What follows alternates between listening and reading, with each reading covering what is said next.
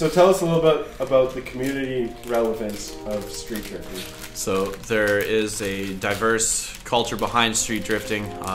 They keep it within a tighter knit community, but it's a starting point to breed drivers to learn these skills. I think everybody with a car has gone out and messed around on the street, corner, industrial area, whatever. So yeah, it's definitely a starting point for drivers. Okay, and what about the general community at large, like the general public?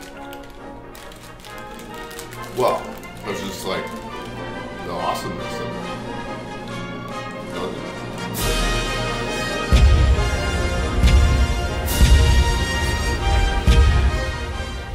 it. So drifting can obviously pose a danger to the general community. As much as drivers try their best to do their due diligence to ensure that they're doing it in a way that is safe, it's still done on a non-closed course.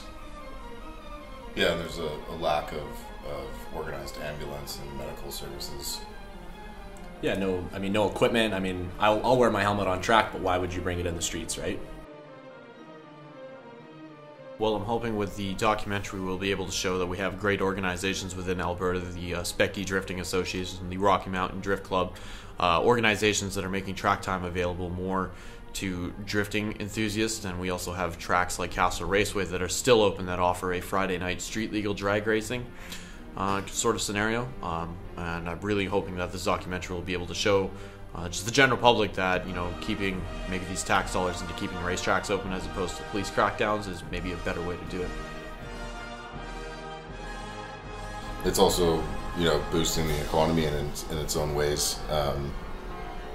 It's an industry in itself, just like any other business or any other sport. There's franchises to be built around the entirety of the thing. So.